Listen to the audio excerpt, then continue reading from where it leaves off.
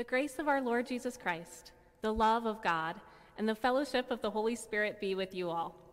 My name is Pastor Jasmine Smart, and it is such a gift to be worshiping with you this second Sunday of Advent here at Fort Street Presbyterian.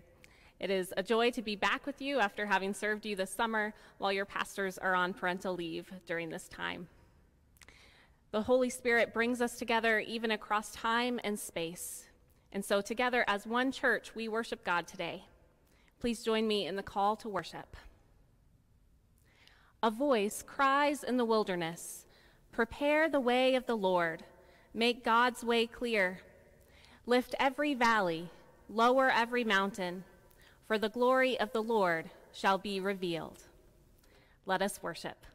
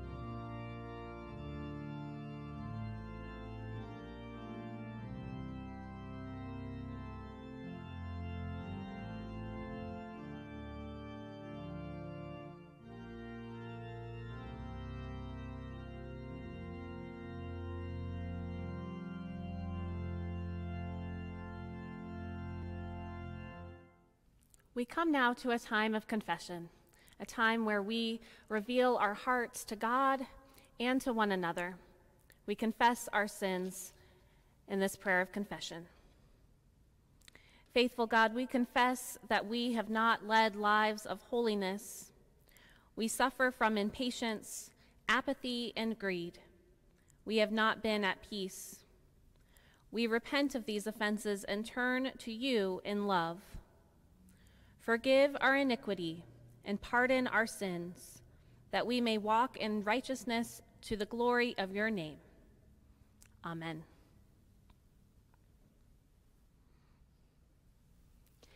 Hear now these words of assurance. In Jesus Christ, everything has been made new. We are each made a new creation. The old has gone, a new life has begun. Know that you are forgiven and be at peace.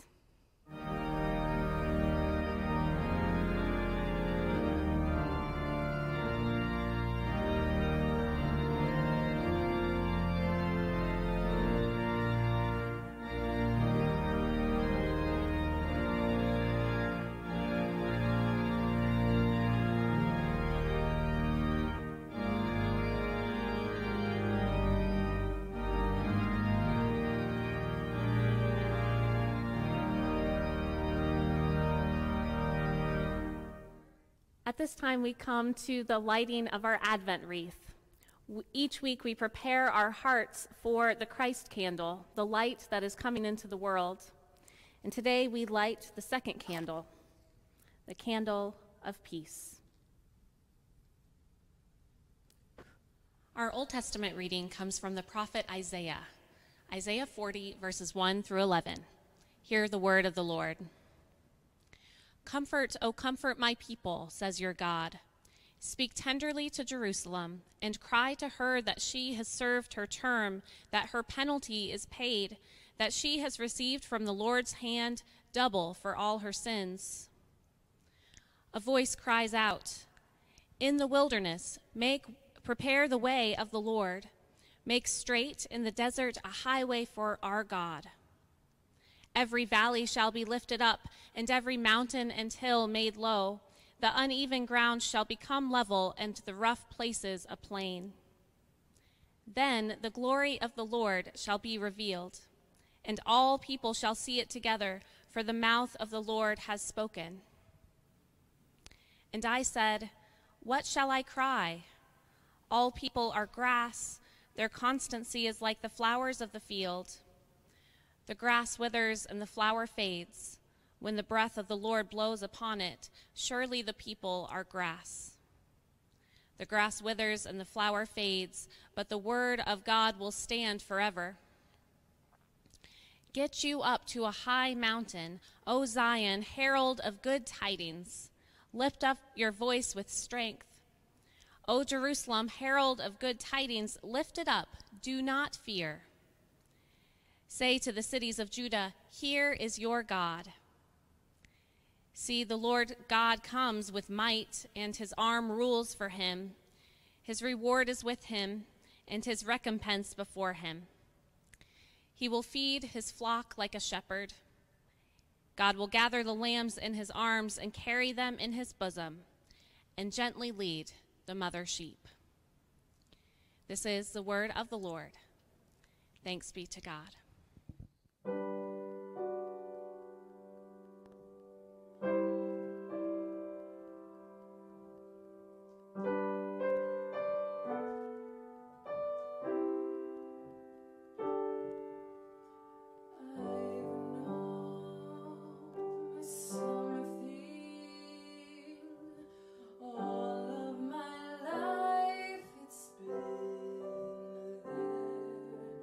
I've been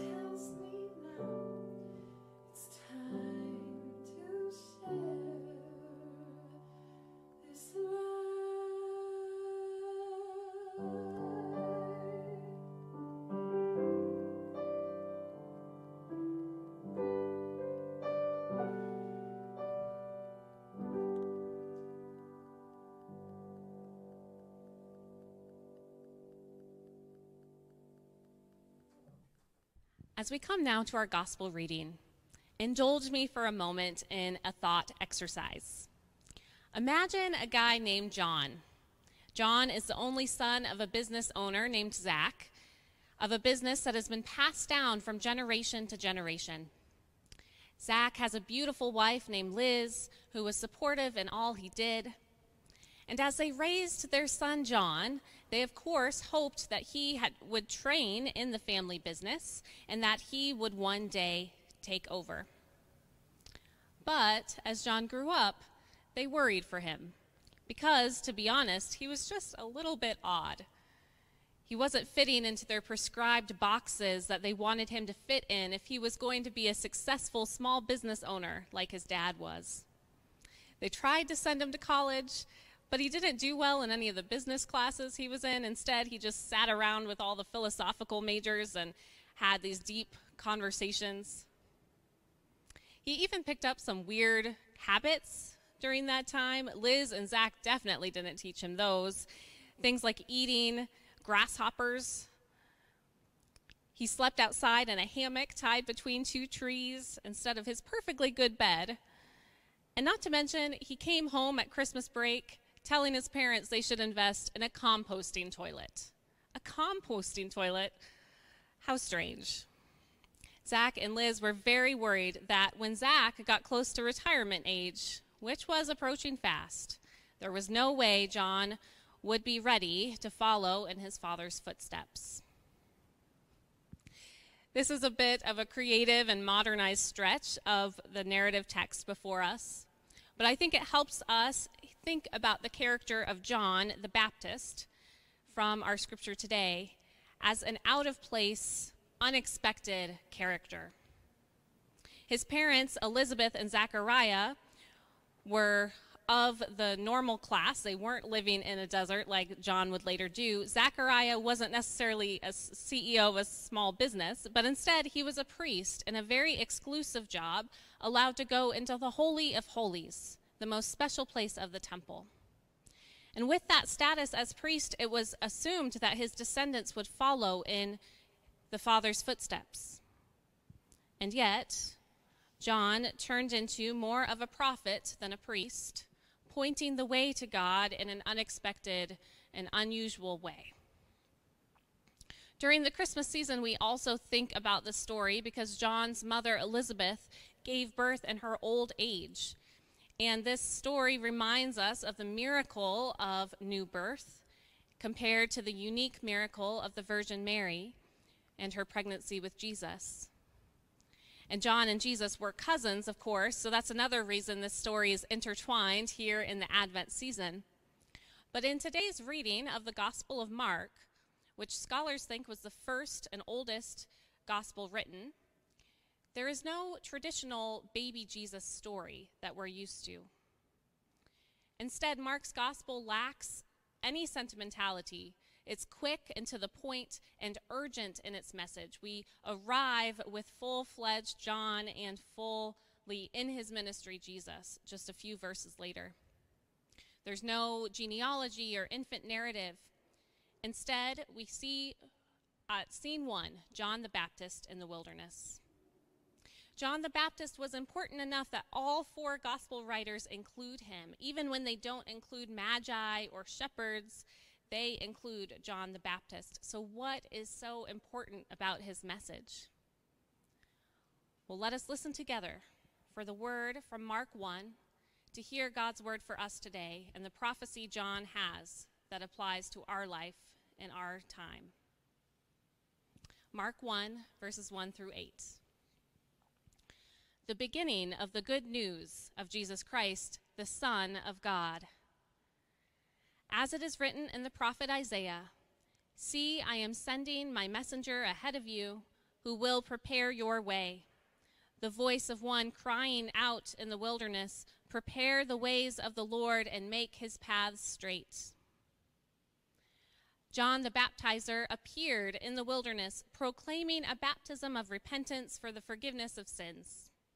And people from all the whole Judean countryside and all the people of Jerusalem were going out to him and were baptized by him in the river Jordan, confessing their sins. Now John was clothed with camel's hair, with a leather belt around his waist, and he ate locusts and wild honey. He proclaimed, "The one who is more powerful than I is coming after me. I am not worthy to stoop down and untie the thong of his sandals. I have baptized you with water, but he will baptize you with the Holy Spirit."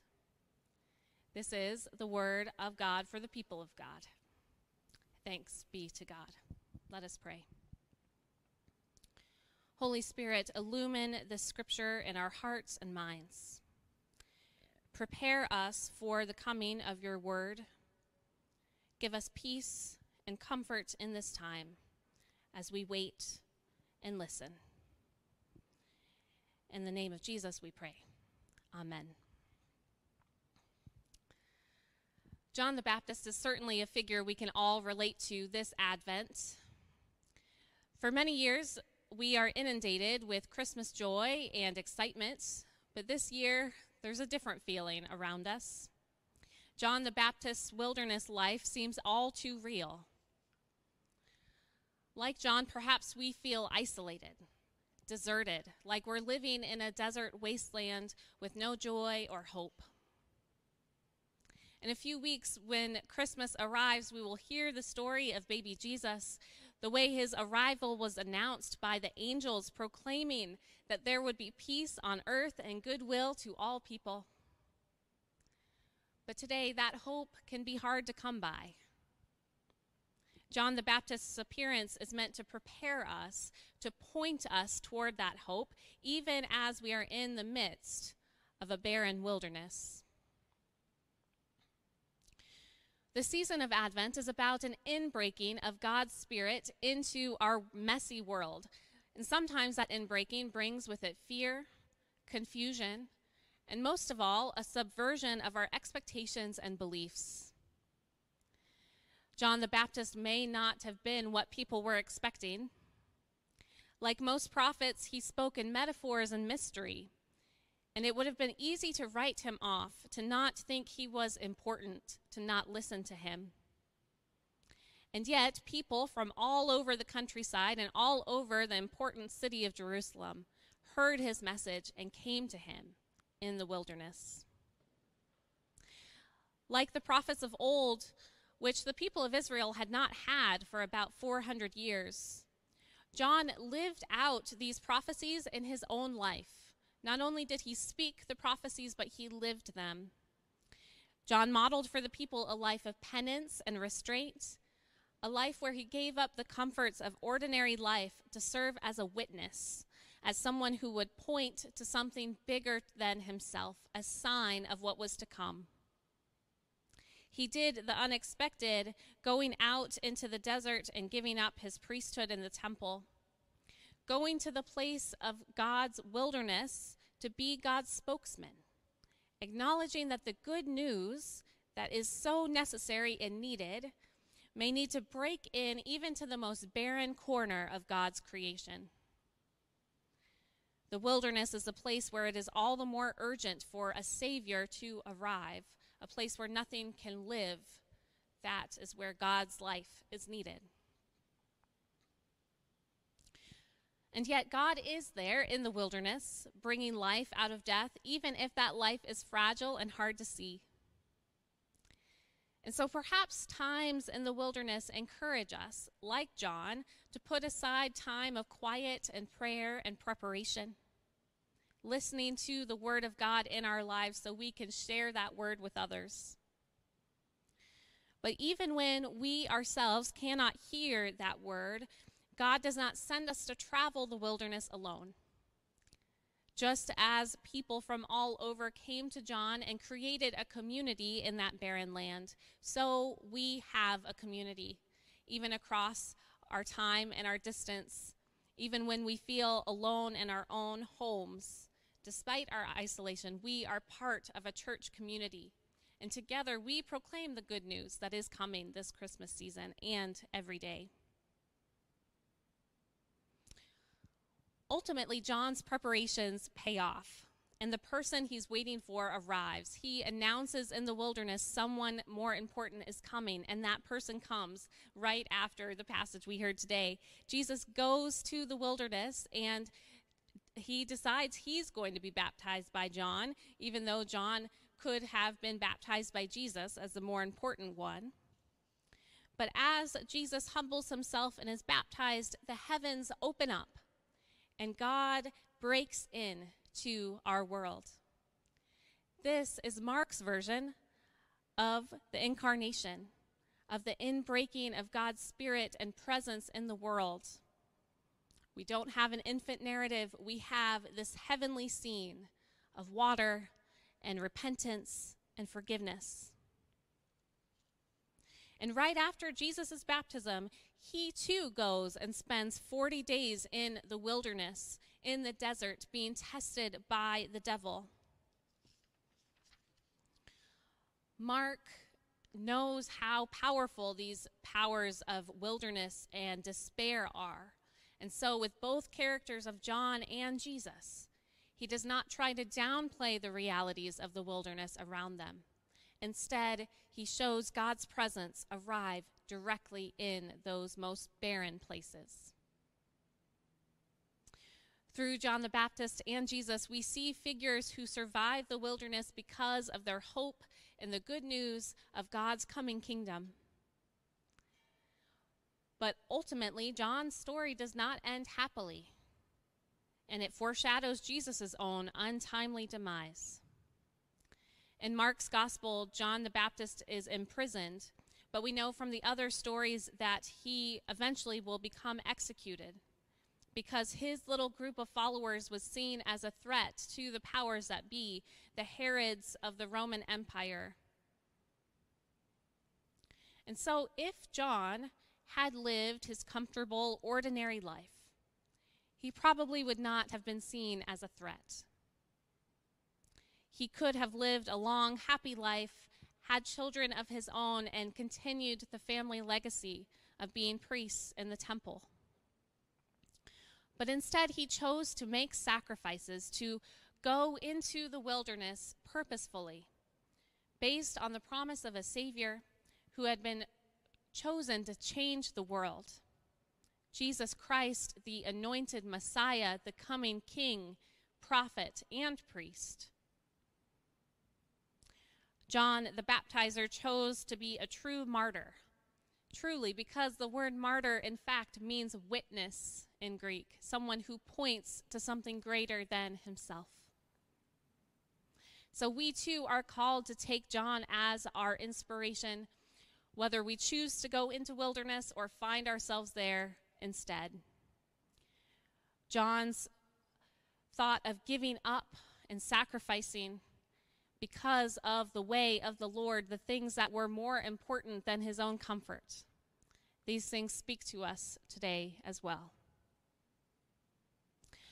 Hold on to your belief in Jesus and his saving grace, that even when you go through these valleys and wilderness and barren places that can be much harder than what the self-help guides tell you, that if you just think positive thoughts, you'll be okay. Things are not always okay. But we have hope in a Savior who is greater than this world. In this life and the next, we know that Jesus is King. So let John's witness be a comfort to you and a challenge, that God's presence is with you in the wilderness. And find ways to find those places of honey, those sweet moments, even in the wilderness, eating honey. And know that God's inbreaking Spirit, just as it comes down in Jesus' baptism, just as the skies open up and God's presence is revealed, that presence is around us always, even when we can't see it or feel it. The Spirit is just beyond the horizons of this world. So be like John, announce peace and hope for all people, and the good news is coming. Thanks be to God. Amen.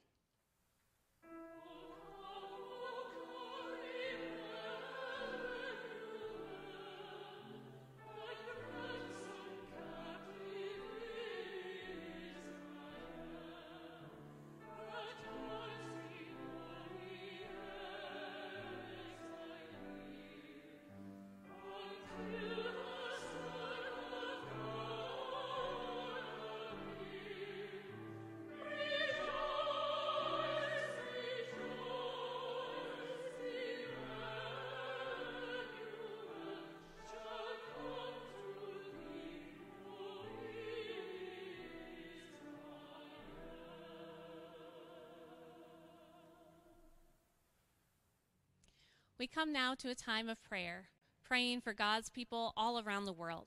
So please join me with your hearts and spirit in prayer. God, when the time was ripe and the hour had come, you sent your servant John into the wilderness to proclaim the coming of the one true Messiah. Make way, repent, and be baptized, for the salvation of God is at hand.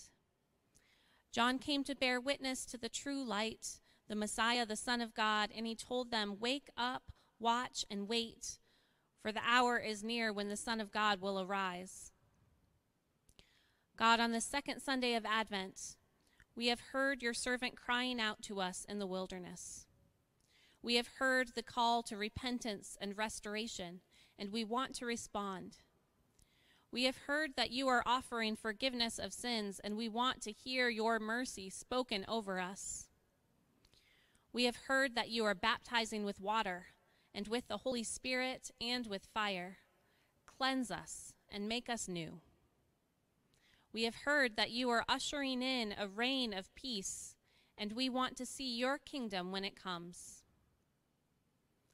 God, our sins are many, but your mercy is great. Our vision is dim, but your coming is at hand. Our hope is feeble, but your promises stand forever. God, your world stands in need of you. Everywhere we look, we see need of you for your coming, your restoration, your peace, your transformation. On this second Sunday of Advent, we pray for the nations to know your truth and your light. We pray for the poor, the hungry, and the needy. We pray for those who are spiritually hungry and poor in spirit. May they come to know the living water and to drink deeply from your well. We pray for those who may be facing Christmas alone or sick or homeless or destitute. Jesus Christ, light from true light, be a light in the darkness of our lives. God, the hour of your coming again draws near. Make us ready in your hearts and our minds and our souls. And Lord Jesus Christ, come to us again this Advent. Come and do not tarry. We ask you to come and model for us the way we should live, including the ways we should pray in one voice. Our Father, who art in heaven, hallowed be thy name. Thy kingdom come, thy will be done, on earth as it is in heaven.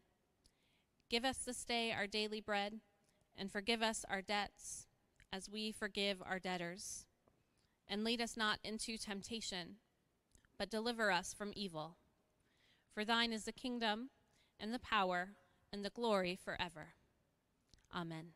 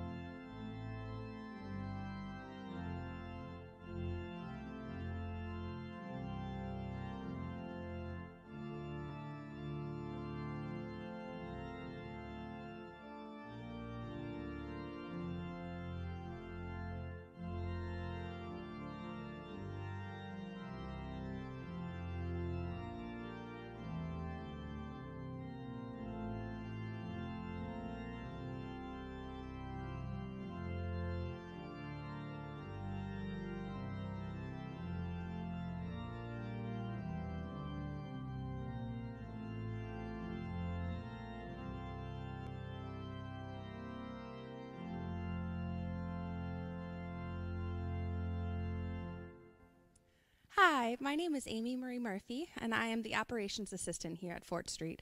I've got a few announcements here. The first is that we are still running Open Door, and we are looking for volunteers to help on Monday, Tuesday, Wednesday, or Thursday in the morning afternoon time. So if you're interested in doing that or hearing more, just email Trish or look into your newsletter for more information.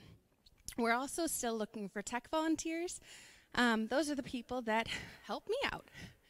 So it might be as simple as hosting the Facebook live stream from your home, or maybe you'll come in and do the soundboard with me. Or maybe we eventually get you working on the cameras and setting up everything for the actual live stream. Wherever your experience level is, we'd love to join you, have you join us and train you on how to work and volunteer in this way.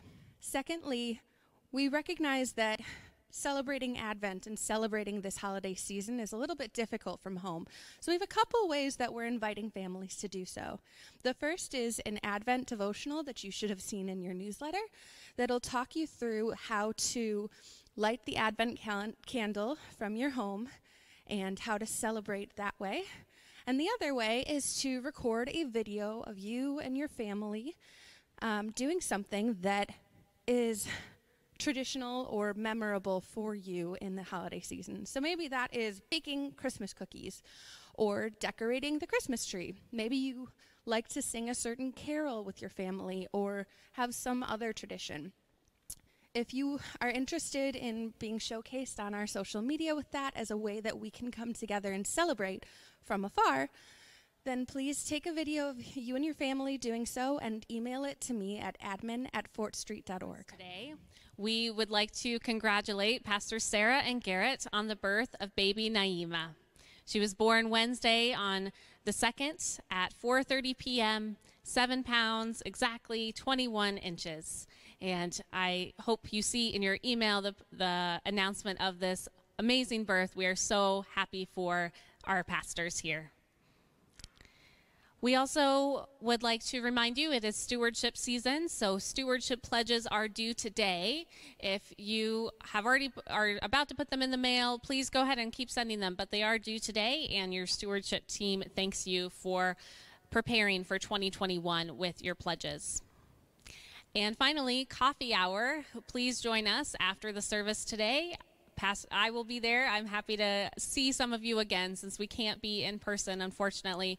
Love to see you and be able to share with one another some of the Christmas joy and peace in your lives. So now prepare yourself for the blessing of God. Know that you are loved, and whether you are in the barren wilderness or on the peaks of mountains, God is with you. God's presence surrounds you and lifts you up and gives you hope and joy. Let John be a witness for you that Jesus is coming. And when you are called to be that witness to the world, announce with confidence, prepare the way of the Lord in our own lives and in the lives of our friends and neighbors. And may the Lord bless you and keep you. May the Lord's face shine upon you and be gracious to you. May the Lord's countenance be lifted upon you and give you peace. In the name of the Father, Son, and Holy Spirit. Amen.